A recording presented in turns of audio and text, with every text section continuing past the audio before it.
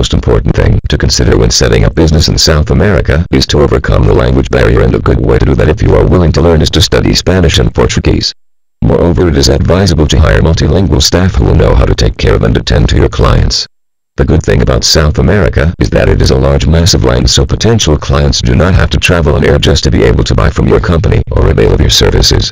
Furthermore, the rise in the number of internet users allowed for the improvement of infrastructures and online businesses to operate. An online business in South America also needs to address different languages aside from Spanish and Portuguese, like French and even Dutch. However, majority of the clients would most probably be Spanish and Portuguese speakers. You must also set your business up legally and apply for permits and registrations prior to operation.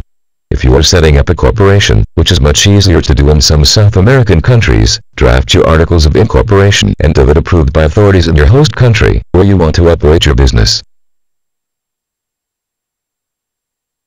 Also, a legitimate business in South America must have a tax identification number. Otherwise, the government of your host country will not get anything from you and would not have granted you permit and registration to conduct business in the country.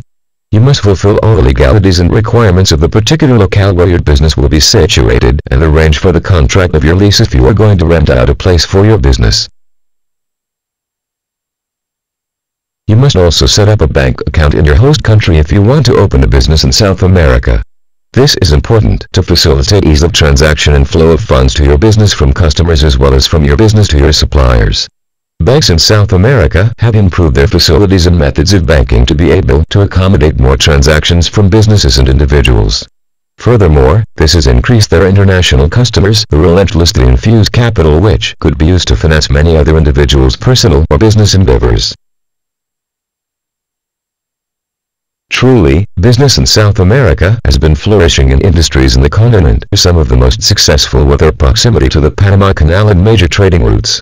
Some problems that you may have to buy for your business against your possible political unrest in some countries, so it is much advisable to always read about the politics in the region. Generally, this continent is a peaceful and progressive one and has lots of untapped potential in the industry as well as food, construction, textile and others.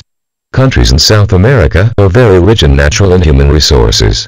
Probably their best assets are their strategic location and a positive momentum that emerging markets in the region has created.